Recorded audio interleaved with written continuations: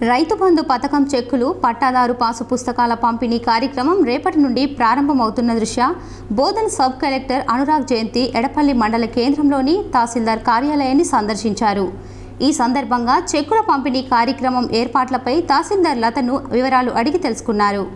పంపిణీ కేంద్రాలలో ప్రజలకు ఎలాంటి ఇబ్బందులు లేకుండా చూసుకోవాలని, ఎండాకాలం దృష్ట్యా రైతులకు ఇబ్బందులు కలగకుండా టెంట్లను వేయించాలని, తగినంత త్రాగునీరు వసతులను కల్పించాలని సూచించారు. రైతులకు పంపిణీ చేయబోయే పట్టా పాస్ పుస్తకాలను, చెక్కులను పరిశీలించారు. అలాగే వ్యవసాయ శాఖ అధికారులు, రెవెన్యూ శాఖ అధికారులు సమన్వయంతో పంపిణీ కార్యక్రమాన్ని ఎలాంటి పొరపాట్లు లేకుండా కొనసాగించాలని ఆయన పేర్కొన్నారు. పట్టా పాస్ పుస్తకాల పేర్లు నమోదులో ఏవైనా తప్పిదారులు దొర్లి ఉంటే వాటిని రైతులకు పంపిణీ చేయకుండా చూడాలని, గ్రామాల్లోకి వెళ్లే వీఆర్ఓలు, ఏఈఓలు పూర్తి రికార్డులను తమ వెంట తీసుకువెళ్లాలని ఆయన సూచించారు.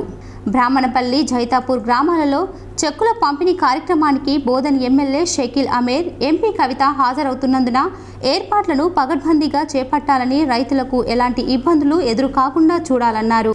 రైతులు తమ వివరాలను అడిగిన వెంటనే అధికారులు అప్రమత్తంగా ఉండి రైతులకు అందించాలని ఆదేశించారు. పట్టాదారు పాసు పుస్తకాల చెక్కులను భూ యజమానులకు తప్ప మరెవరికి ఇవ్వరాదని, ఆధార్ కార్డును పరిశీలించిన పిదప పాస్ పుస్తకాలు, చెక్కులను రైతులకు అందజేయాలని ఆయన సూచించారు. సబ్ కలెక్టర్ వెంట తహసీల్దార్ లత, మండల వ్యవసాయ అధికారి శ్రీనివాసరావు, ఎంపీడీఓ రమాదేవి, ఆయా గ్రామాల వీఆర్ఓలు ఉన్నారు.